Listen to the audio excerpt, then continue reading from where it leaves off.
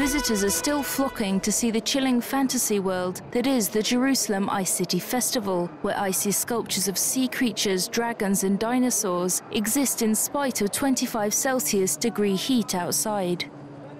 The snowy extravaganza began on the 20th of February as part of an ongoing cultural exchange between Israel and China, which hosted the world's first ever international ice sculpture festival in 1963. Several displays in Jerusalem feature Chinese symbols such as dragons and monuments such as the Great Wall. Specialized ice equipment was also transported to Israel from China to create more than 7,000 ice blocks weighing over 1 million kilograms for use in the spectacular display.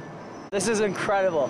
Walking around just makes you feel like a little kid again, and just running around, going down the slides, it's amazing. I think this is enormous for us, for China and Israel, even because it represents for the Israeli people who cannot go there, just a little bit of the culture here over there in China.